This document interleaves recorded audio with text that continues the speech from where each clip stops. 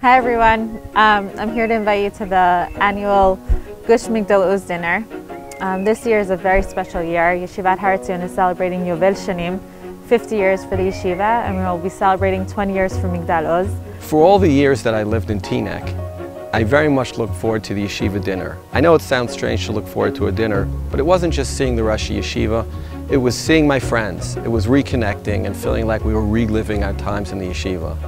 And if that was true about a regular dinner, alachas kama v'kama this year, the 50th anniversary dinner, where the yeshiva is investing so much, not just in the dinner, but in the programming and recreating our feelings towards the yeshiva. The most important part of the dinner is having Bogrim there, for people to see, for people to experience.